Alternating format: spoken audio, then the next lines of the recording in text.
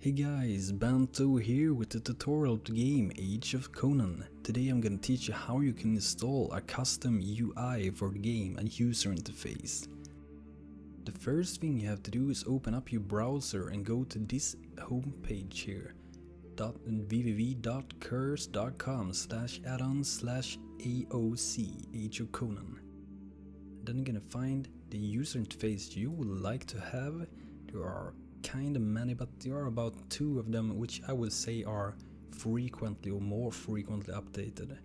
So the user interface I would go for if I'm a new player and want to try something good, I would go for either Stonerune user interface or FDS. The FDS is the one that I use and I really love that one. So it's your choice. So we head into one of these. If you don't understand all these things, it's because I'm from Sweden and everything will be in Swedish. You just go in here and download, but I have already downloaded this, I won't do it now. And to install the UI also, you will need to get this, like a program here, Age of Conan UI Installer. With this software you're going to be able to install the custom user interface to your game. So go in here and download it as well. So when you have downloaded both of these items here from Curse, you have to open up the Age of Conan UI Installer, extract it wherever you want it to be. Go in and install it. It's pretty simple, straightforward. I'm not gonna go through that. I already have the software. It shouldn't really be any problem to install that software. If there were any questions at all how you wanna do those things, I will reply to those in the comments. And the second thing you're gonna do, this is the user interface you chose to download. I'm using the FDS one, which I think is a great UI, and you can check how that looks in different versions as well at the home page. If you go into the FDS user interface as well, you can bring up this picture. You will find big icons, small, mini, E13, which is a Logitech keyboard I think, normal and 2 RAWs. The one I'm using at my channel is called this mini one. I really love that one. It's very compact and it's got a lot of functionality, a lot more than other ones.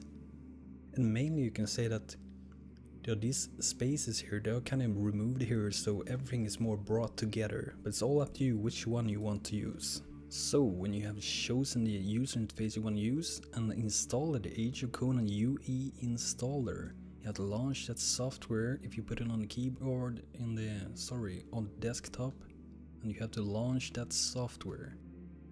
And then you're gonna choose where is my Age of Conan installed.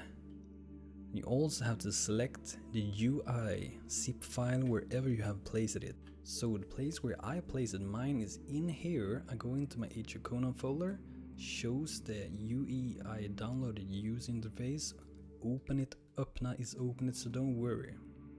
And here you can choose the things I set on that picture. Normal, big icon, small, type, mini, type 1, 2 RAWs, E13, and there are type 2 as well. And if I remember correctly, it's only like where the map's gonna be. So you can choose one to install. And if you want more options, well, I always do this thing when I'm installing. I go into more options, and you can choose this thing here. Choose between display horizontal or vertical direction of the bar combo. So the thing I'm mostly using is this one. I think this is the original one. I think this is way better because I normally putting my, the casting bar either under or above it. So let's go on, and you can choose the bag size as well. This will be able to fit more. You can choose how many you want to have in each window. So let's go for that. Clean one, default is the default one, a lot of clutter on it. The clean one is real great in my opinion. And this is you choose your logo. It's only when you're logging into the game actually. You can choose whichever you want. I'm gonna use the FDS one. It can even shows what kind of pointer you want it to look, so it might be easier for you to find it in game, and it can be very useful really. So let's go for this. I think I'm gonna go for the blue one. Kinda sticks out from the rest. Here's also your cast bar, which you can change as well. I think I'm mostly using this one, but I'm gonna go for this one and try that one. Choose your logo of your cast bar, so that's a little logo on the cast bar as well. Let's get his sword.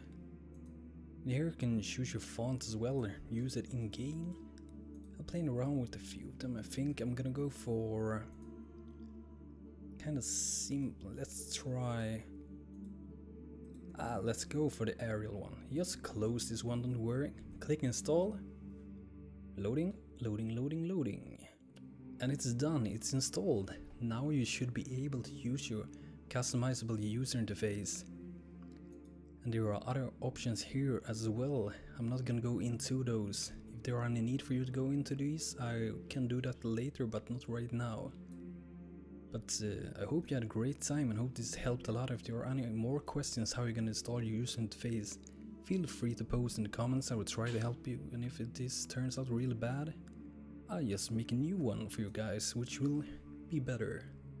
So, I hope you had a great time and take care. This is BANTO, cheers and goodbye.